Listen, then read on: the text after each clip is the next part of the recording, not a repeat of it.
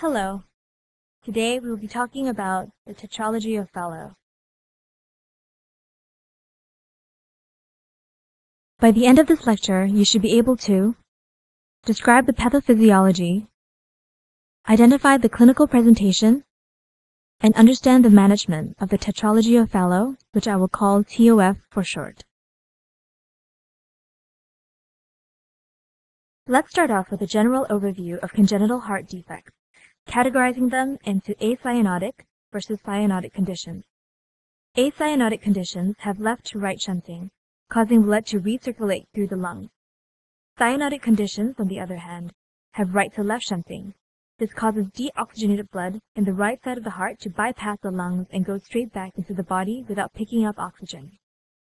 An easy way to remember the cyanotic conditions is that they are the 5 T's. TOF falls under this category and is the most common cause of early cyanosis and the most common congenital heart defect in childhood.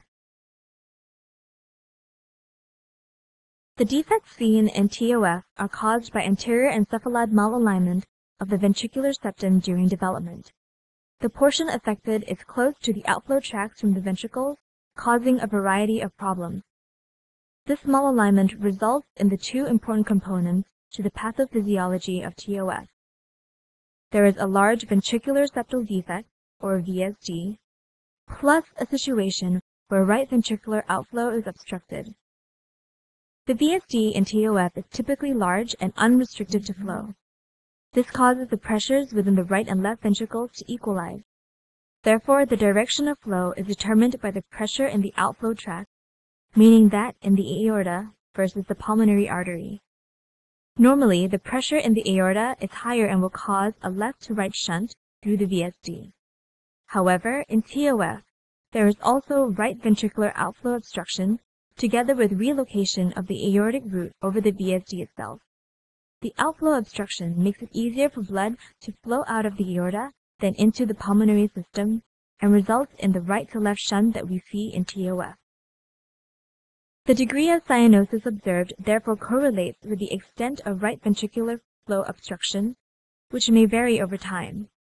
Increased obstruction leads to increased shunting and therefore increased cyanosis.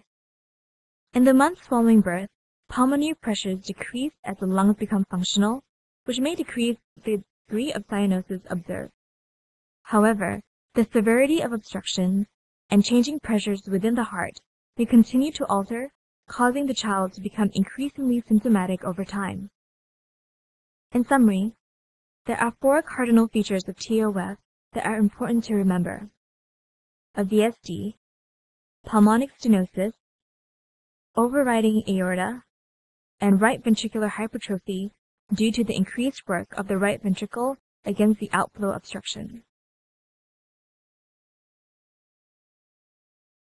Although TOF typically occurs sporadically, it may present as part of a congenital syndrome such as Downs or DiGeorge. A slight increase in recurrence among siblings has also been noted. Maternal phenylketonuria has also been identified as a risk factor for TOF. Most patients present in early childhood, as the symptoms develop over the first 2 years of life.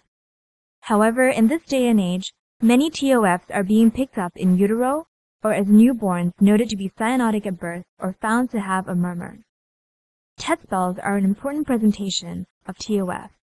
These are times of near occlusion of the right ventricular outflow tract, leading to profound hypoxia and cyanosis. The child will be agitated and crying inconsolably. Classically, symptoms resolve with squatting. Now, what happens during squatting is that the systemic resistance is increased, promoting left-to-right shunting and circulation through the lungs. In severe situations, TET spells may lead to syncope and even convulsions. On examination, a child will likely be cyanotic and in respiratory distress. A parasternal heave may be present if there is severe right ventricular hypertrophy. You should listen out for a single loud S2 and the presence of a murmur. In TOF, the VSD is usually large and therefore unlikely to cause a murmur. The murmur that you hear in this case will be due to the pulmonic stenosis, which is a harsh crescendo-decrescendo systolic murmur best heard at the left upper sternal border. The pathophysiology here is different from pulmonary stenosis due to valvular dysfunction. In this case, as the pulmonic stenosis increases, more blood will shunt through the VSD. Therefore, as the stenosis progresses, the murmur heard will actually become softer. Signs of TOF can be detected on ECG and chest X-ray. Right ventricular hypertrophy can lead to changes on ECG, including right axis deviation. It also shows up as a boot-shaped heart on chest X-ray, as shown here. Chest X-rays may also show decreased pulmonary vascular markings. In terms of diagnosis, as mentioned earlier, TOF can be detected in utero. If it presents in young children or infants, echocardiograms can be used for diagnostic purposes and to evaluate the degree of pulmonic stenosis. Cardiac catheterization can also be done for diagnosis, but is rarely used for this purpose these days. The mainstay therapy for symptomatic TOF is surgical repair. Before surgery, however, prostaglandins can be given to maintain the patency of the ductus arteriosus and help maintain pulmonary flow. In the acute management of a TET spell, supplemental oxygen should be provided, and the child should be placed in a knee-chest position to simulate squatting, with compression on the iliac arteries to increase systemic resistance. If more aggressive treatment is needed, a fluid bolus can be given to increase right ventricular filling, together with morphine that acts to both sedate the child and relax the pulmonary infundibulum. Beta blockers decrease right ventricular contractility and heart rate, and possibly relax the right ventricular outflow tract, thus promoting pulmonary blood flow. If these are still insufficient, phenylephrine can help increase systemic resistance. Early surgical intervention has been shown to minimize secondary damage to the heart and other organs. However, the optimal timing for this is still debatable. Intervention can either be complete surgical repair or the placement of a Blalock-Taussig shunt, which is usually used for palliative measures. Antibiotic prophylaxis against bacterial endocarditis is indicated for children with congenital heart defects.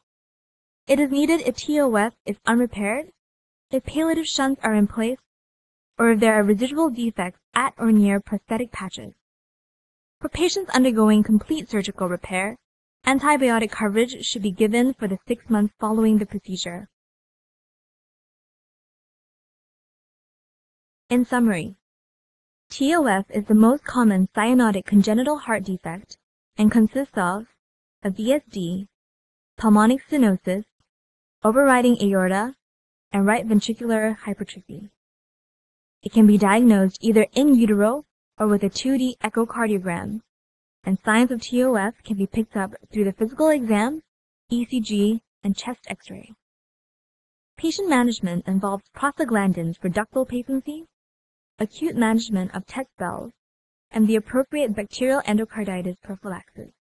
The mainstay of treatment for TOF, however, is surgical intervention.